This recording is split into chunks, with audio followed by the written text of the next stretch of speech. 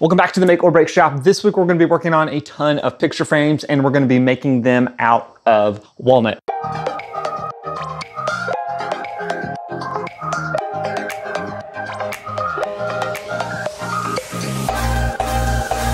For the first one that we're going to be working on, this is going to be a design from one of my favorite TV shows of all time, Parks and Rec. This is the original one from the artist. Here's a link down below if you guys want to check this out. These prints, they do limited runs. This is number 1348 of 1550 looks like. So, because we've got the one and only Ron Swanson, we need to make it pretty nice. So we're going to be working with walnuts. And the process for this is I've got some walnut just from the mill. It's 8/4 or 2 inches thick. The first step is to strip it down to size and then get it down to the strips that I am going to be working with.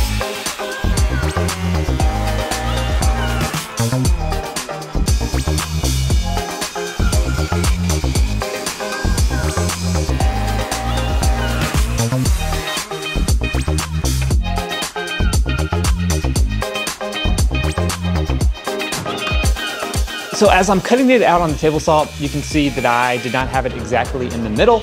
And so I actually wound up having this a good bit thinner than I was going for, but I think it's still gonna work.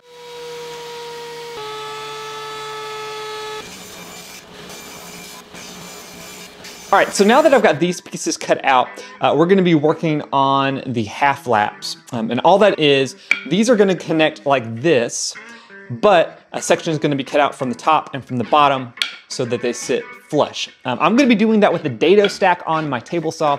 You don't need a dado stack. This is just going to speed the process up. I'm going to be attaching that and then I'm just cutting it to the line to make these work. So now we are getting the middle of this guy. And then to make sure I'm getting the absolute middle of this cut, I'm going to sneak up on it. And this is actually just a scrap side. We get right in the middle before we make the rest of these cuts. And now that we've got the blade height set to go exactly in the middle, we are going to be cutting off the ends of all this frame. What I'm gonna do is I'm gonna use one of the pieces as the actual spacer, so I know how far to go in, and then make a series of cuts just using this little cross-cut miter thing.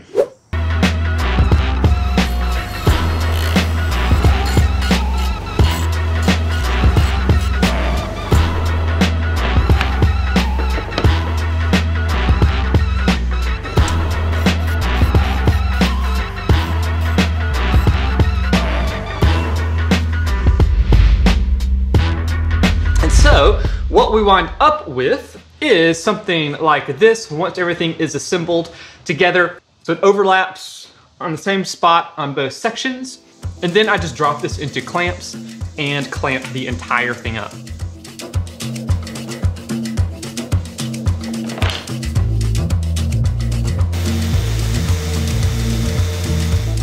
So I'm just gonna use a piece of paper. This is actually cardboard from the piece of glass we're gonna put in. Just has my backer, and I'm testing this out, and I just cut it out, and I needed to make a rabbet. If you are doing a miter, you can actually do these rabbets before you glue it together, but since I did not do a miter joint, if I did the rabbet before I glued everything together, then you would actually see it coming out the ends. So instead, I'm just using my router with a rabbet bit and coming through and knocking this out.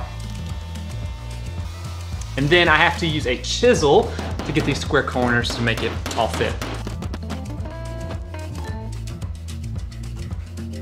But then this guy is just going to attach like this, or not attach, but slide in. And we're gonna have something like that that we can work with.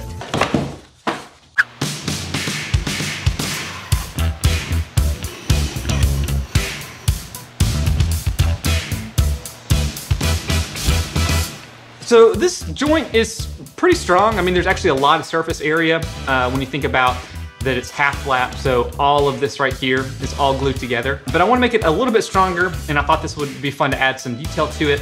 I'm going to be doing some dowel plugs on the ends, and I think I'm gonna do them out of maple, just to add a little bit of contrast to this. So the first step is we are going to drill a hole out of all these ends on drill press.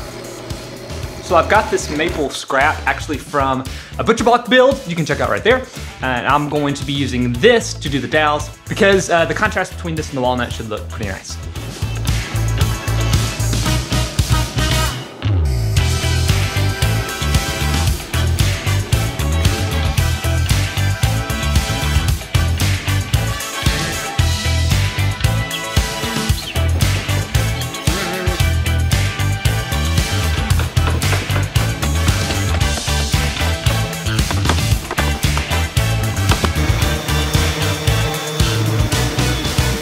So these are just to make the miters a little bit stronger, also adds a really cool, nice detail on the edges. And then I just gotta cut some glass to the right size. So you can get these little glass cutting tools that lets you score the piece of glass, and then you just snap it into place. I'm about 50-50 on if I get this totally right.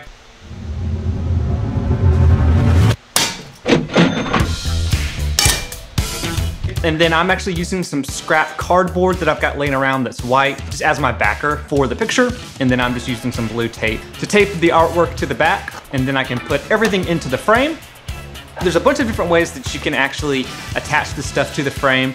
You can use brad nails, I've seen that done in the past, but actually got some hooks specifically for this. So I think you're supposed to be using a specialty tool, kind of shoots these into the sides, but in my case, I'm just using a hammer, and then I just push it into place. And last but not least, adding a little bit of hardware to hang it up, and it's done.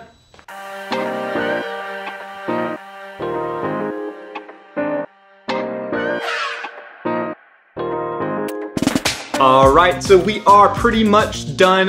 Hopefully a wooden frame that even Ron Swanson would be proud of. Overall, a fairly easy build. In fact, I'm actually doing a ton of these picture frames for big picture frame wall that we've got in our house. I actually did a light box last week. You can check it out right up there. That was for Stranger Things. That looks pretty neat. And then coming in the future, I will have a lot more picture frame builds. They're already live. You can check them out here. If not, there's some other cool projects you can check out. So until next time, go make or break something in your shop. See you guys.